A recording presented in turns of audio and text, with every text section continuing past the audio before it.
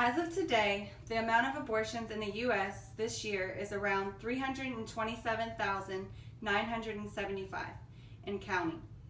This information was obtained from an abortion counting website called numberofabortions.com.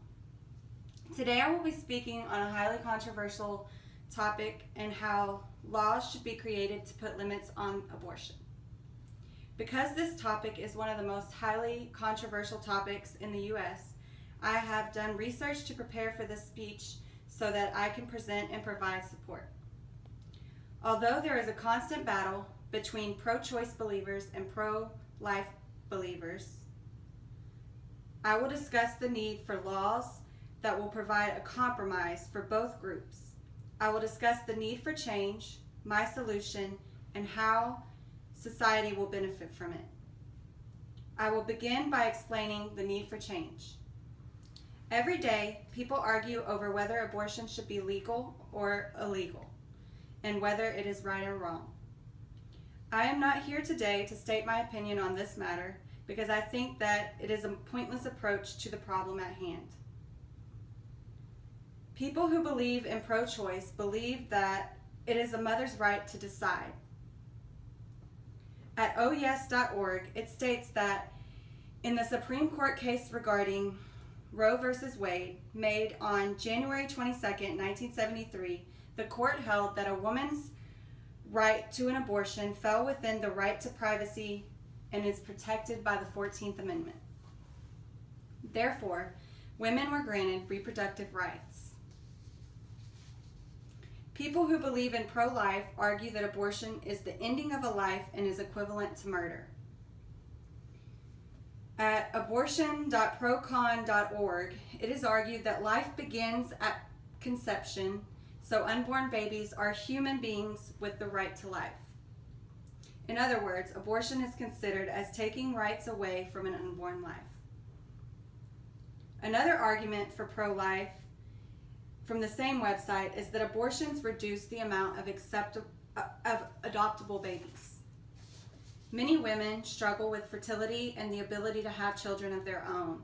Having the baby and putting it up for adoption should be considered as an option opposed to abortion. Moving on, I will discuss satisfaction. Solving the long battle of whether or not abortion should be legal can be solved with a compromise for both pro-choice and pro-life believers. For example, in today's society, there are large amounts of birth control available to both men and women. Birth control should be a solution for all women who do not wish to become pregnant. In a 2016 article by Nicole Carradas on the Odyssey Online, she states that birth control should be covered by all health insurance. Not only does it prevent pregnancy, but it also helps to regulate women's menstrual cycles and treat endometriosis along with other health problems that women may experience. While birth control is a good way to prevent unwanted pregnancy, I feel that it should be a requirement for women after receiving an abortion in hopes of preventing a repeat abortion. Which brings me to my next point. Women should be limited to the amount of times that they can have an abortion. While I do believe that abortions can help in situations of rape, incest, or health, with the amount of preventatives available, it should not have to be repeated over and over again. Last, I would like to talk about visualization.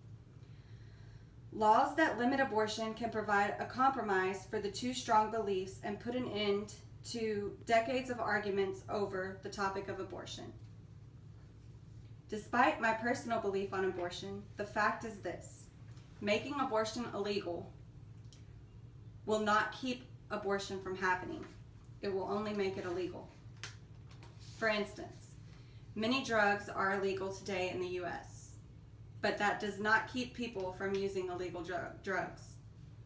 In 2006, at AmericanProgress.org, Jessica Aarons wrote that close to 70,000 women a year die from unsafe abortion, and numerous others suffer grave injuries including infection, hemorrhaging, and infertility. Therefore, making something illegal does not always provide the best solution. In review, abortion is very controversial, and enforcing laws that put limits on abortion can help end the debate to the two strong beliefs.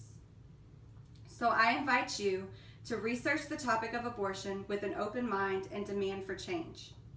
Rise up and be more open-minded to abortion as a right that should not be taken away, but should have limits and boundaries. In conclusion, high volumes of rape and sex trafficking, as well as illness due to pregnancy, require a need for legal abortions. However, putting limits on abortion can be beneficial for everyone.